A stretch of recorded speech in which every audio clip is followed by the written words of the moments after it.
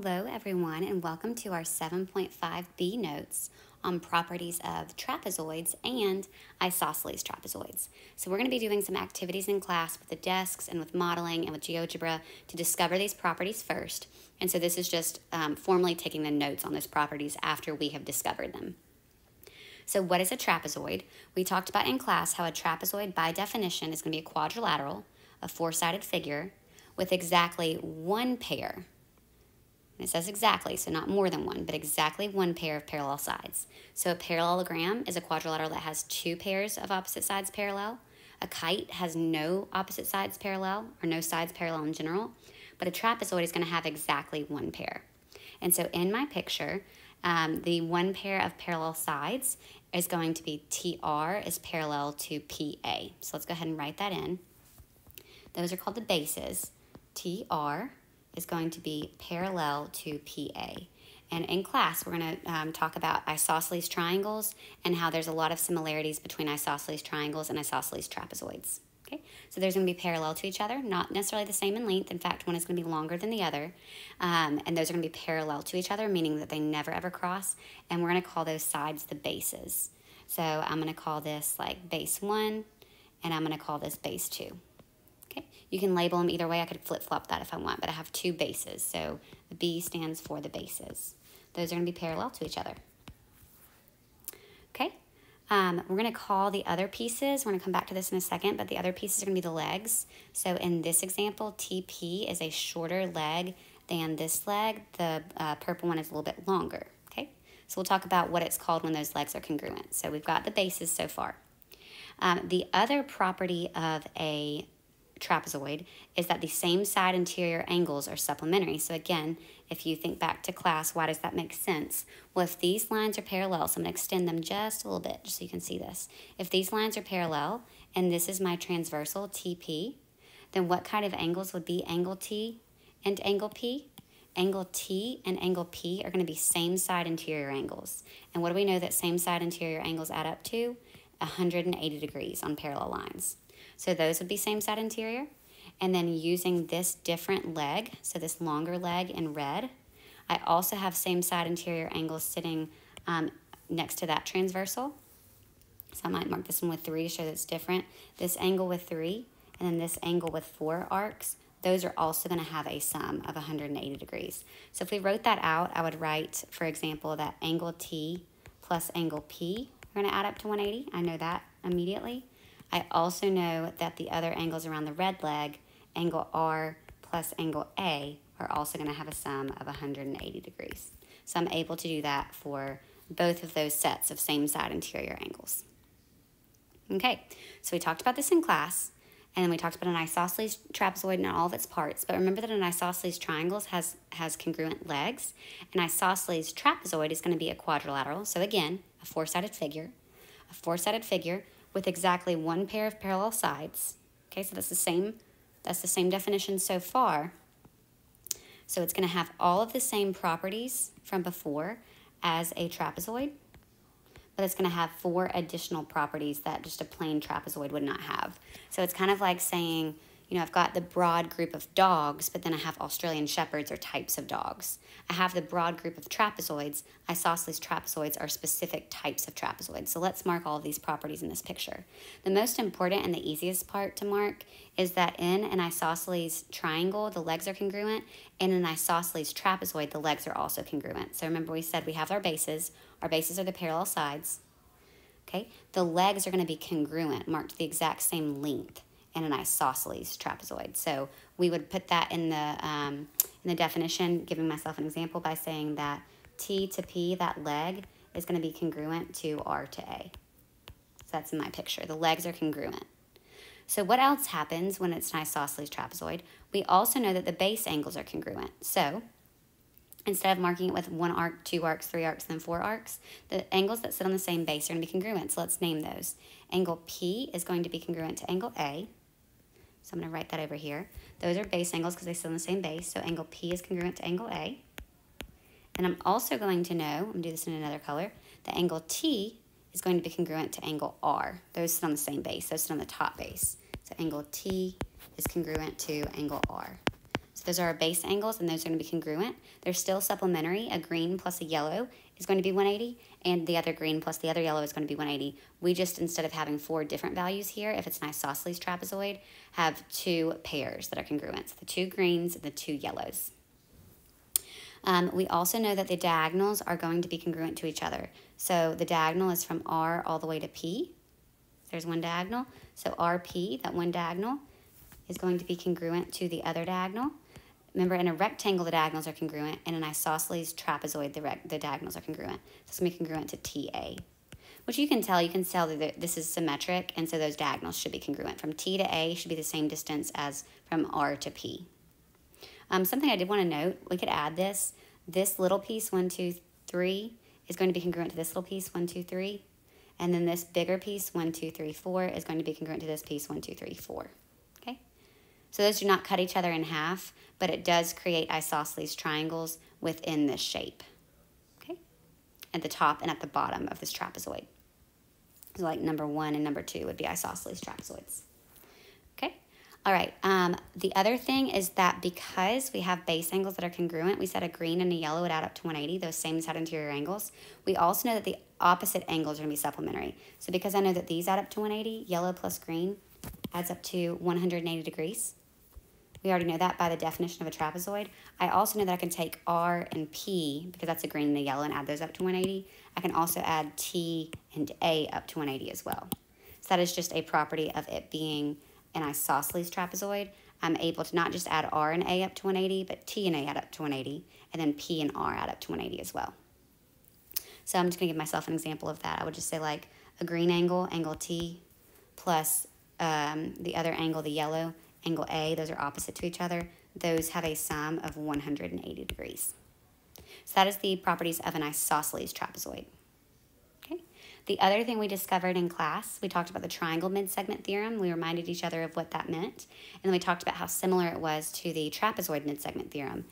This sounds fancy, but here's what it says. The midsegment of a trapezoid is parallel to each base, so it's facing the same way as each base. You can tell in this picture that X to Y is parallel to both of these, B to C and A to D. And its length is half of the sum of the lengths of its bases. Okay? Half of the sum of the lengths of its bases, meaning if I add together my 2 bases, that yellow and that yellow base, I'm going to call that B1 and B2. Here's base 1, base 2. If I want to find the midsegment of this trapezoid, it's going to be an average of these 2. So here's my midsegment in pink. So it says which one is the midsegment. That would be segment XY in pink. And then it's going to be between the bases. It is going to be the average of those bases. So here's a way to say that.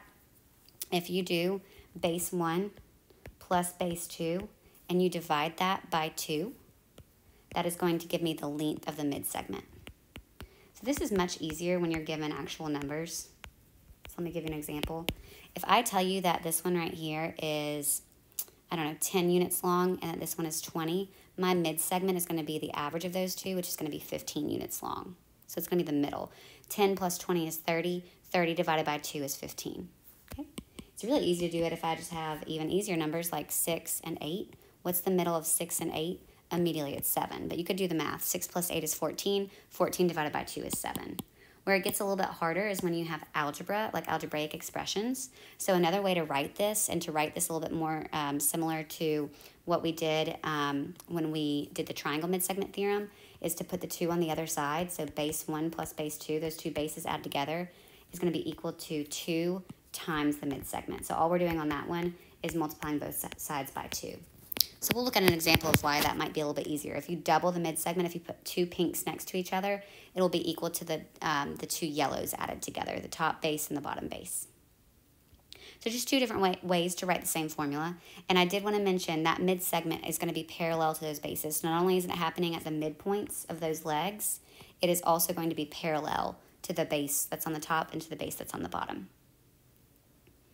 All right, so the first thing I want you to do on each of these, we're solving for the indicated values, is ask yourself, is it an isosceles trapezoid or is it not an isosceles trapezoid? So here are my parallel lines. Those are my bases. Here are my legs. My legs are marked as congruent. If my legs are congruent, then my base angles are going to be congruent. So if this is 45, who is also 45, we're going to know that angle 3 is 45 degrees. So angle 3 is 45 degrees because those base angles are congruent. They sit on the same yellow base on the bottom. Who else are my base angles sitting on the base that's on the top? That is going to be 1 and 2. So how do I find either of those? Well, I know because it's a trapezoid that these two angles sitting on the same leg, those same side interior angles should have a sum of 180. So all I'm going to do is I'm going to do 180 minus 45. And what do I get? I get 135 degrees for angle 1. If angle 1 is 135 degrees, then angle 2 is also going to be 135 degrees. Since it's isosceles trapezoid, those angles are going to be congruent, so I'm going to mark it with 2 and 2. So 2 is 135 and 1 is 135. All right. Here are my bases. This is a trapezoid, one pair of parallel sides, and we've got our isosceles trapezoid markings. So it is a isosceles trapezoid. How do I figure out what M is? Well, 2M and 48 should have a sum of 180 since it is a trapezoid. So even if it wasn't isosceles, I could still do this math. 2M plus 48 equals 180. And so what we're going to do is we're going to take 180 and we're going to subtract 48. I'm going to get 132. And then to get M by itself, we're going to divide by 2 on each side. And I get M is a value of 66. So M is 66. How do I find N? Well, N is an angle that is sitting on the base that's on the bottom. Maybe I could call that base 2. 48 is also sitting on base 2. So those are going to be congruent base angles. So I can take 5N plus 3, and I could set it equal to 48. So we subtract 3 from both sides, we get 45. And then whenever you do 45 and you divide that by 5, we're going to get 9. So N has a value of 9. All right, now we've got an isosceles trapezoid turned sideways. How do I know it's isosceles? Well, here are my parallel sides. Here are my congruent legs, so it is isosceles. It says that from T to V, so that's one of my diagonals, T to V is 2x minus 1, and then U to S is also x plus 2. What do we know about those two diagonals? Because it's an isosceles trapezoid, we know that the diagonals of an isosceles trapezoid are congruent. So I can take 2x minus 1 and I can set it equal to x plus 2. And so we're going to get our variables on the same side. X minus 1 is equal to 2. And we're going to add 1 to both sides and get x is equal to 3. So if x is equal to 3, how do I find what u to s is actually? Well, u to s is the expression x plus 2. So what is 3 plus 2? That's going to give me 5. So the other diagonal should be 5 as well. Let's plug that in and see. 2 times 3 is 6. 6 minus 1 is also 5. So I know that I have done some good math there. All right, this is our first trapezoid so far as a problem that has been given that is not isosceles. How do I immediately know it's not isosceles? Number 1, we do not have the congruent legs marked. And then number 2, you can see that whenever I look at this, I can tell that one leg is longer than the other. And even if I couldn't, I'll be able to confirm that in a second. I can find angle, I know that angle J and angle M are going to have a sum of 180 still. Because it's a trapezoid, these have a sum of 180 degrees. So how do I find angle M? I'm going to do 180 minus 87, which of course gives me 93 degrees. Okay. So angle M is 93 degrees. Okay, if angle L is, so we know it's, actually from here, we know that it is not going to be an isosceles trapezoid because this is 93 and then this angle is 51. So we know that the legs are not congruent in this shape. So if L is 51, how do I find K? I know that those two should also have a sum of 180. So I'm going to do 180 minus 51 is 129 degrees. So an easy way to confirm that you did this right, this is a quadrilateral. So add all of those up. If this is 129, add all 4 of those interior angles up and make sure that it has a sum of 360. But since both of those add up to 180, we know we'd have a sum of 360. So 87 plus 93 plus 129 plus 51, and that does have a sum of 360 degrees. So you can see on this problem, all 4 of these interior angles in this trapezoid were different, so the legs were not congruent. All right, on this next problem, here's our trapezoid. P to Q is parallel to S to R. So what can I do with these two angles, this blue one at Q and then this pink one at R?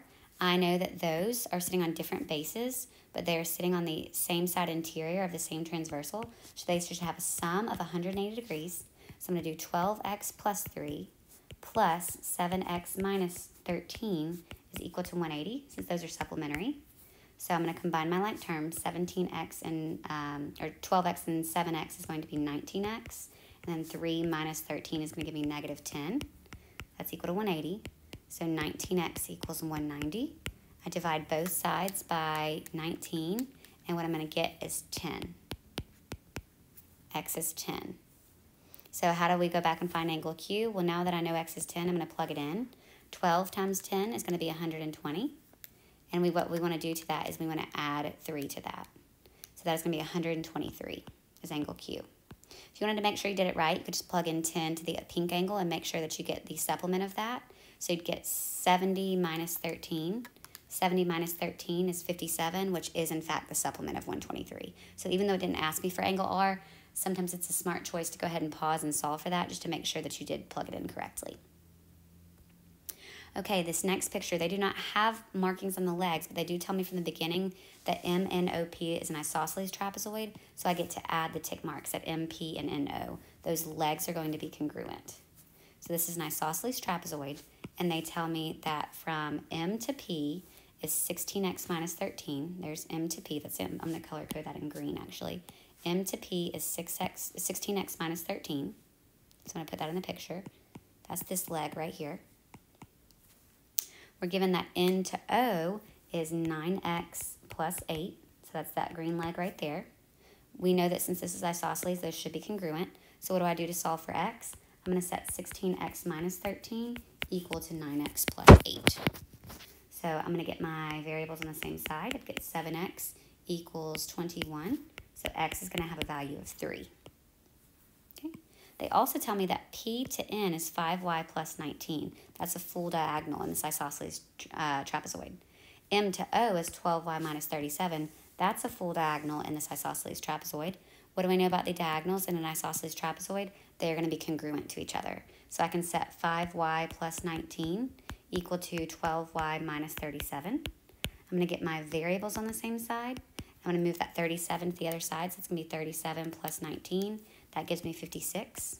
Then I'm going to do 56 divided by 7. What do I get for y? Y is 8. So how do I actually find MP? It wants to know what is MP. Here's my expression for MP. So drop in a 3 right here. That's going to be 16 times 3 minus 13. That gives me 35 for one of the legs, actually both of the legs of this shape.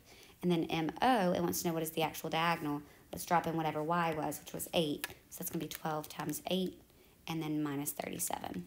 So I have a total of 59 for both diagonals. And if you wanted to make sure you did it right, you could also plug it in here.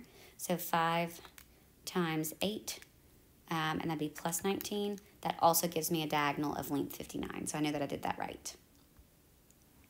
Okay, the last two are triangle mid-segment problems. So I use different formulas based on what is given.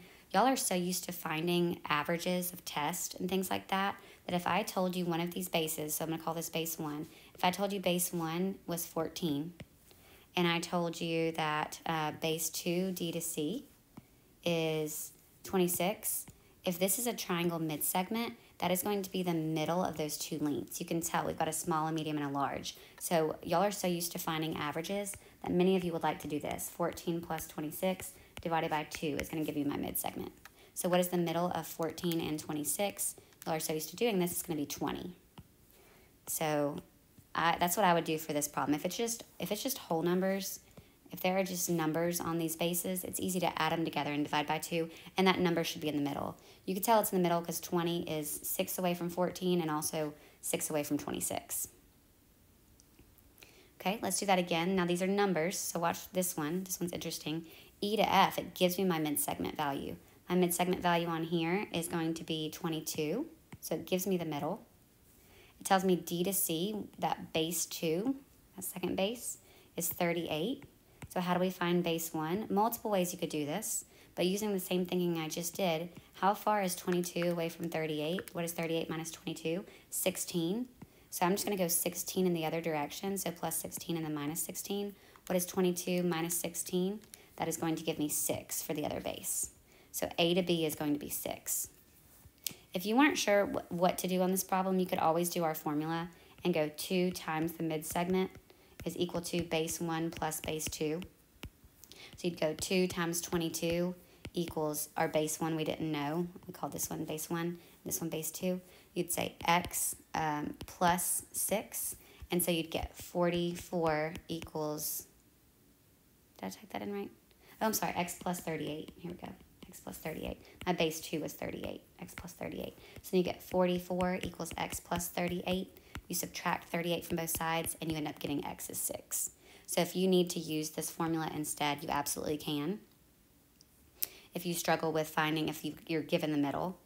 And then this last problem as well, with all this algebra, it is a little bit easier typically for students to do 2 times the mid-segment equals the bases added together, base 1 plus base 2. Okay, so base 1, base 2. Here is my mid-segment. So I'm just going to plug that stuff in. 2 times the pink thing, which is going to be 2x plus 10, put it in parentheses, is equal to my bases added together. So that would be 6x minus 12 plus 18. So we're going to use some distributive property here. That would be 4x plus 20 equals, let's combine some like terms, 6x plus 6, I believe. We're going to get our variables on the same side. And then we're going to move the 6 to the other side by subtracting. So x should have a value of 7. Let's go plug that in and make sure it makes sense. 6 times 7 is 42, minus 12 is equal to 30 when I plug that in. 2 times 7 is 14, plus 10 is 24. So this is equal to 24. Is 24, in fact, in the middle of 18 and 30? If you didn't know that for sure, you just average them, which means add them together and divide it by 2. So 30 plus 18 is 48. 48 divided by 2 is 24. So I know that I did that one correctly. Okay? So your assignment is going to be on the back. Your assignment is going to be the problems on the back. These trapezoid problems, some of them are isosceles, and then some of them are not. And then you've got some mid-segment practice as well. So those 11 problems are your homework, and we will check those tomorrow. Hope you're having a great day.